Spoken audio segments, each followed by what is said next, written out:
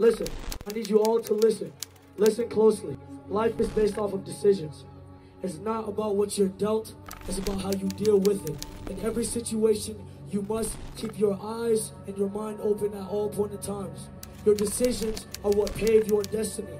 Fuck what anybody says about you. Fuck what anybody does to you. It's how you deal with it that matters. You are all gods of your own. You are all gods. You are all geniuses. You are all stars. You are all super fucking stars. You are all the greatest beings in the fucking planet. You just have to make the right decisions. And that's all that matters. I love you all, and thank you for having me. This is my fucking dream. I love you. I love you all. Good night. Good night. Developing right now a search for a killer in South Florida after an up-and-coming rapper is shot dead. 20-year-old Jose Onfroy, known as rapper XXXTENTACION, has died.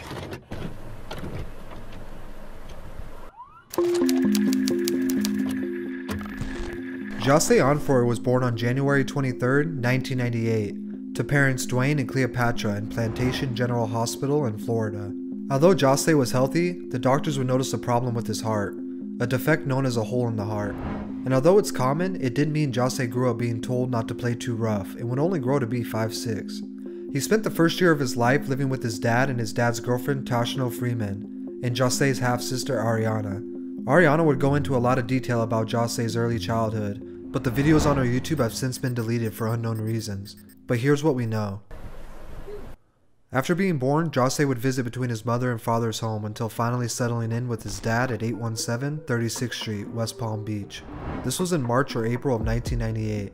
He was in a Jamaican family, very inspired by their roots and traditions. Being Jamaican means earning and having respect first and foremost. Jamaican parents often hold their children to greatness. Ariana's mom would be the one to take care of Jose and Ariana for over a year, while his dad provided the income mainly from selling drugs, doing music performances, and odd work on the side. Dwayne always said his son was beautiful, and he always wanted attention as a child. He would cry until he would be picked up, and then he would go quiet. Ariana remembers this is how Jose was. It was like this for less than a year until some dramatic changes in the real path of Jose's life began. Sometime in 1998, Jose's dad had an affair with another woman, having a third child with a third mother. It was only a few months after this video was filmed that Tashno would have enough and call Cleopatra, Jose's biological mom. She asked her to come take her son, and they would meet at a gas station. From there, he would be taken care of mainly by his mother. This didn't mean he didn't have a connection with his dad and Ariana though. They were often visiting on the weekends, and his dad would babysit when needed. His dad loved Jose, and he tried to provide for him even with the new living arrangements. But this meant most of the time, Jose was with his mom living in Pompano Beach. She was a single working mom as a stripper and couldn't always take care of Jose, since he demanded so much attention. She often sent him to babysitters or his grandmother Colette Jones' house. Sometimes her brother, Jose's uncle, would be over days at a time, and he'd watch Jose. When he needed attention most growing up in his adolescent life, Cleopatra often had different guys over and gave little to no attention to Jose for how much he needed. Although she took care of him the best she could, she was having internal problems of her own, with Dwayne leaving, being stressed with relationships, and taking care of Jose. He never blamed her. He loved her his whole life with deep respect and admiration. In elementary, his mom made sure money came first, and always took care of that for Jose. As long as he had clothes, food, and a place to stay, she thought she was providing the love and attention he needed.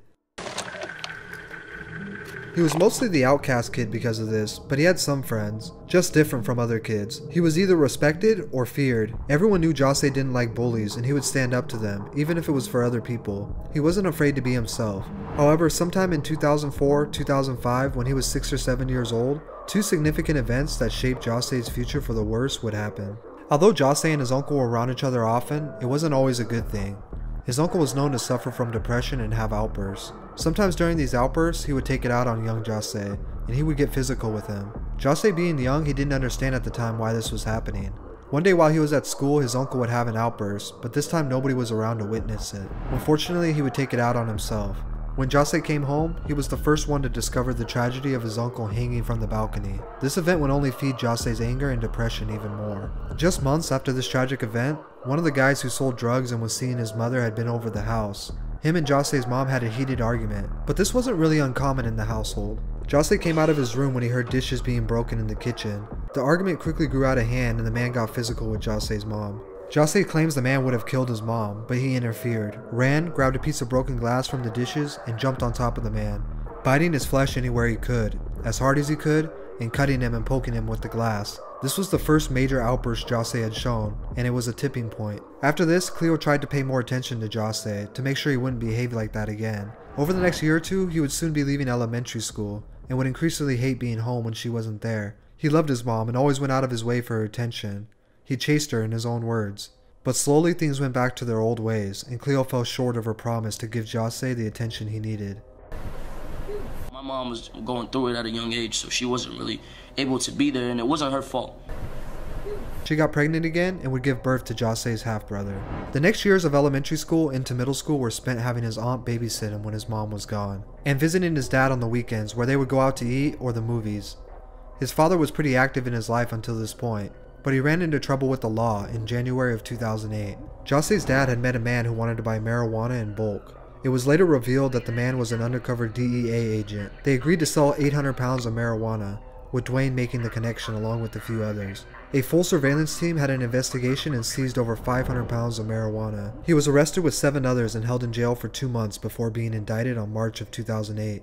The trial would last until 2009. He was sentenced to 9 years in prison for money laundering, conspiracy, and drug trafficking. Jose's dad was a prominent figure in Jose's life, and he provided stability, and just like that, he was gone. Jose started sitting online all day with the laptop he got for Christmas, just talking to people and interacting, something he continued to do for years. Around 2009-2010, Jose was attending Margate Middle School. It wasn't the best school, but it was the perfect fuel for his rage built up. When he wasn't playing PlayStation or Xbox to distract him from the evil shit in the world, he was getting into fights. Bro, I've been fighting since I was a kid.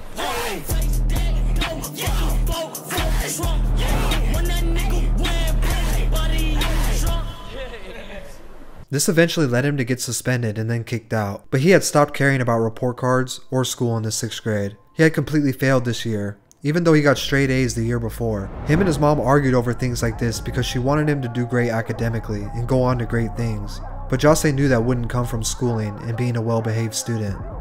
Jose is who he is because of being himself, and his mom didn't understand that part of him. He changed dramatically from 2010 to 2011. He changed his style and his clothes to something more similar that he liked. This was the beginning of a transformation from pretty boy to something unique that represented him better. After he was held back and eventually expelled from Margate, he transferred to Lauder Lakes Middle School in the 7th grade. He really started to develop his style and taste into what he liked, Odd Future being one of his inspirations. He always had a few friends or girls talking to him. As he says, he was always friendly unless you did something to him. The only subject Jose actually enjoyed was history. Everything else about school just led to more fights. There's something about fighting that Jose loves. He fought for people who couldn't fight for themselves, but he also fought for fun and the thrill. He also admitted to fighting just to get the attention from his mom, because he knew she would have to give him attention after a fight. But over the years, the strain was getting to be too much for his mom. She would take him to stay with his aunt or friends for extended periods of time. When his aunt saw that Jose was interested in music, she wanted Jose to perform in the church choir. But at one of the recitals, once again, he fought one of the band members who Jose said kept bugging him. He even beat another kid with drumsticks. His outbursts were taking a toll on everyone around him, especially his mom. Over the next year, when he was finishing 8th grade and going on to high school, his mom would officially kick him out, but still try to be part of his life. He was drifting homeless and talks of this time as feeling lost. Jose ended up living with his grandmother, Colette Jones, who took care of him the best she could. She lived in the Isles of Inverary, a gated community popular for drug dealing and gang activity. He met kids in the neighborhood who were older, but he was just about to be a freshman. He was bouncing back and forth between staying at his grandma's and some of his friends' houses he had met in the community. His grandma was very religious. She would wake him up for church on Sunday mornings. She had a curfew for him, and if he wasn't home, the door would be locked. He avoided staying there as much as he could and preferred to stay at other friends' houses in the complex. He got into selling weed and taking drugs. He was feeling extremely suicidal. Weed would make him paranoid, so he did drugs like Xanax and Vicodin to numb himself. Most of these nights for Jose were spent just finding a place to sleep, trying to forget the world's problems for a night. But these problems would be small compared to what was coming. Please enter your jail number at the top. Please clearly state your first and last name after the tone. Jose, on for Roy. Thank you for using Global Tel Link. Your call is being processed.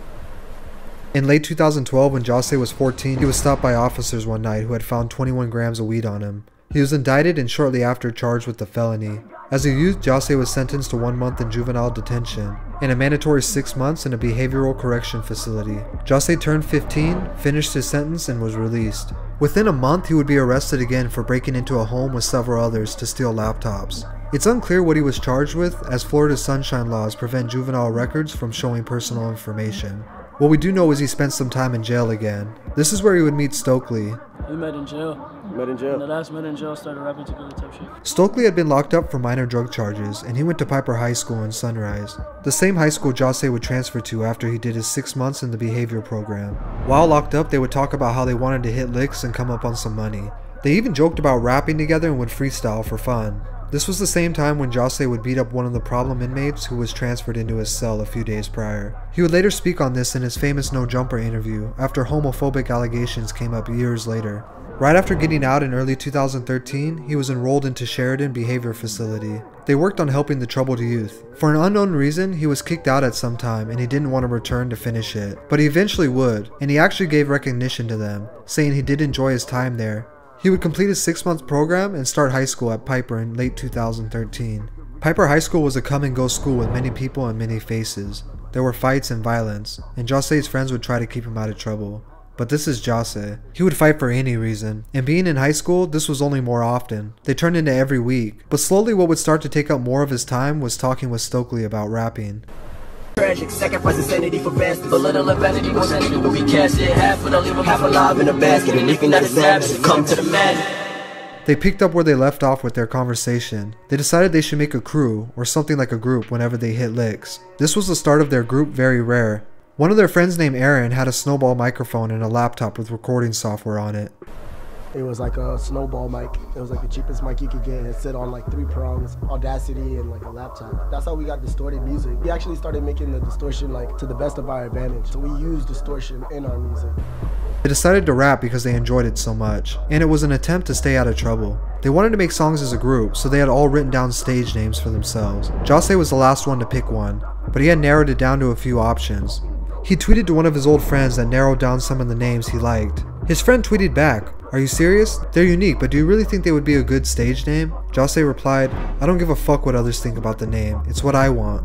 Stokely went with Ski Master Slump God, and Jose would go by Master Splinter, but shortly after changed it to XXXTENTACION. X was the only unknown numeral that he didn't know at the time, and Tentacion was temptation. Together they made Unknown Temptation. Although they were still up to no good after school, they really started to consider music as a way out. The group started writing their first songs and would record them whenever and wherever they could. One of their first songs together as a group was Palm Trees. The reason the vocals are so quiet in the song is because they all ditched class and went to the computer lab to record it. X went online and created a new SoundCloud account and uploaded this song. Palm Trees was the first song he was featured on, but his first ever solo song was named News/Flock, and it recently resurfaced on the internet. After Palm Trees, X began taking music more seriously. He started learning how to use music production software like Audacity and FL Studio.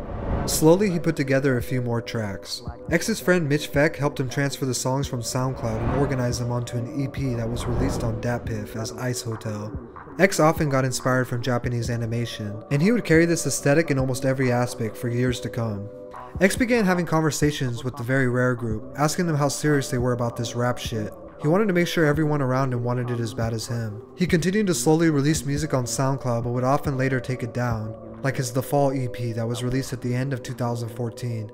X began recruiting new members to the group, but unfortunately the group's friendship began to strain. X and a group member named Nyora would get into a fight, and X and Ski Mask would leave the group to form a new one.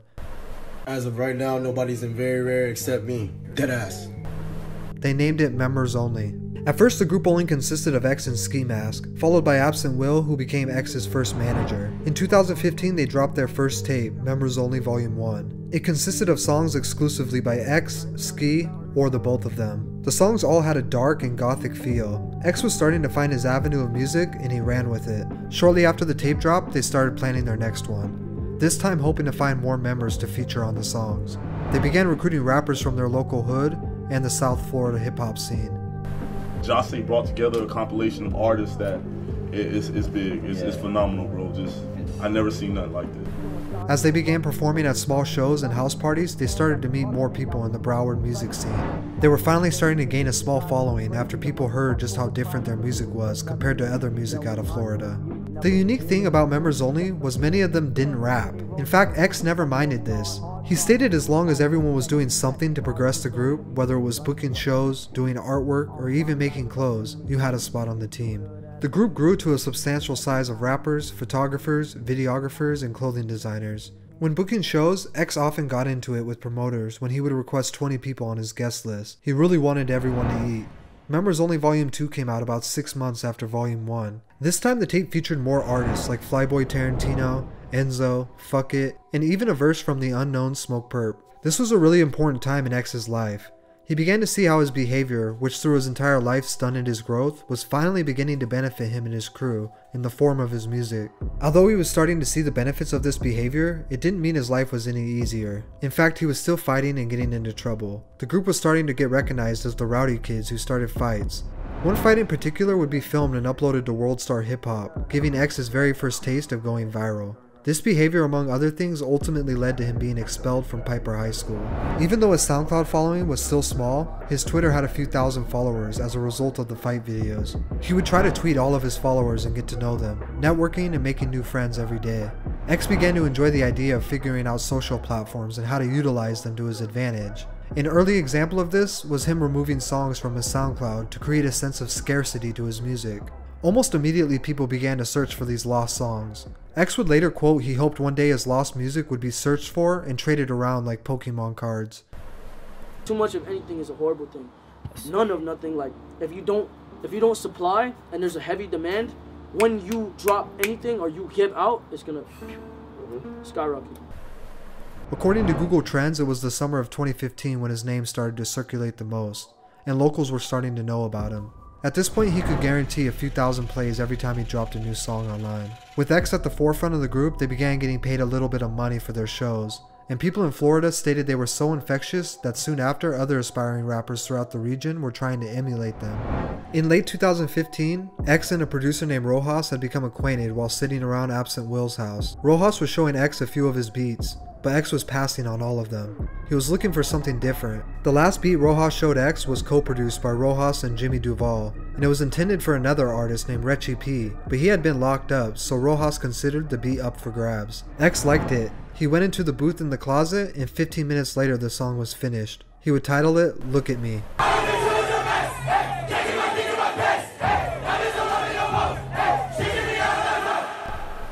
For a generation of kids on the brink of the worst mental health crisis in decades, X's music spoke to them, much like how he stood up for the kids at school who couldn't help themselves. He wanted to be the voice of the youth through his music, and after this song came out, everything started to change.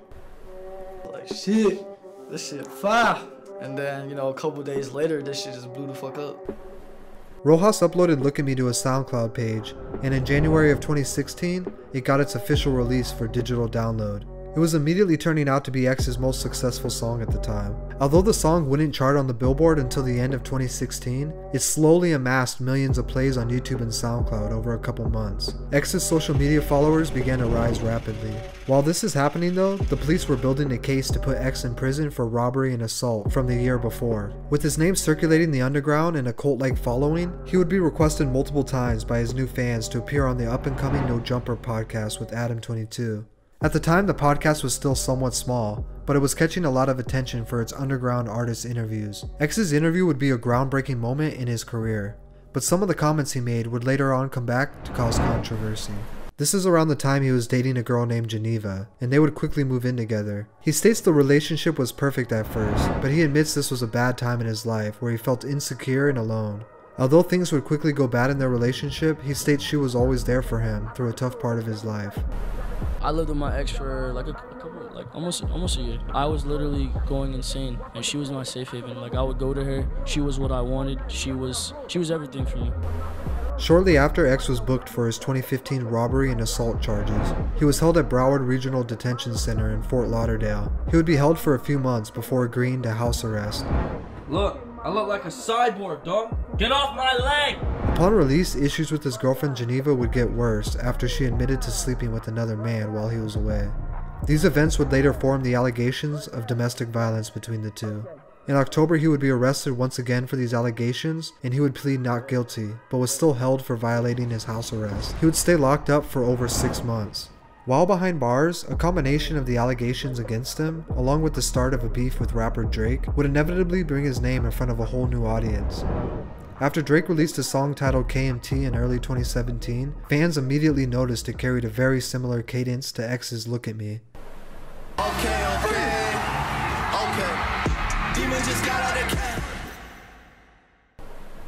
After word spread online of the similarities, people began to check out X's music, and Look At Me began to chart on the billboards. Unfortunately, he would have to hear about this from behind bars. He later pleaded no contest and was released. Wasting no time, he began doing interviews and capitalizing off of his beef with Drake. With all eyes on him, he started to work on his debut mixtape, Revenge, which would mostly just be a collection of re-released songs. The tape would peak at number 44, and in June, Members Only Volume 3 dropped. He spent most of 2017 releasing music and capitalizing off of the attention he was getting. His charges were still pending from his ex-girlfriend, but the trial kept getting pushed back. After dropping his debut album 17, he had gained a mass following and was breaking out of being considered underground. The album gave fans a real insight to his mind and his struggles. His message was received by fans that they were not alone in this battle. The album shut down all talks of X being a one-hit wonder, and other major artists began to co-sign X and recognize his wide range of talent. He was being considered the voice of the new generation of kids, and he began to make efforts at what looked like change for the better. So I'm trying my best to escape that realm of mind and that realm of thought in order to evolve into not only a teacher, but just someone to motivate the youth and to push the youth in a positive direction. I know how it feels to be around people and feel alone. Like, I'll be around a million people and I'll still feel alone. He would take the 10th and final spot of the 2017 XXL Freshman, which was a fan-voted spot where he would win by a long shot. In October, he would ink a record deal worth well over $6 million with Capitol Records, but shortly after he would go online to tell people he wasn't releasing any more music. He said, "I'm tired of being mentally abused for trying to help people. I'm tired of the hate. I'm done." While this is going on, he would donate $100,000 to domestic violence prevention programs, as well as plan to host an anti-rape event in Miami. In December, A Christmas Carol EP dropped, and his team would also submit documents signed by his ex-girlfriend that stated she wanted to drop all charges against X. But this request was denied, and he was booked for 7 new charges, including witness tampering, stating they believed he coerced her into signing the papers. He was released 5 days later and put on house arrest until his trial. He was allowed to go to the local studio during this time because of his obligations to his record label. He continued to strive for a more positive life. He would often go live to speak to his fans and try to leave them with positive messages. I'm just waiting for them to take the ankle monitor off. They said they were only going to keep me on the ankle monitor for like 2 months. But I'm not supposed to be on the ankle monitor much longer. Like I said, if you guys ever want to speak, or if there's ever anything that you want to say to me, or even just to vent, my Instagram DMs or my Twitter DMs. He launched his YouTube channel and began vlogging and connecting with fans through it. He also started his Helping Hands challenge, where he would go to different schools and donate items, speaking to the kids about their future. He released his song Hope, which was dedicated to the school shooting survivors, and sent his condolences. He began recording music for his second album. The album was released on March 25th, 2018, and it was titled ? XXXTENTACION would make SoundCloud rap history, as his album debuted at number 1 on the charts. His single Sad reached number 7, giving him his first ever top 10 song.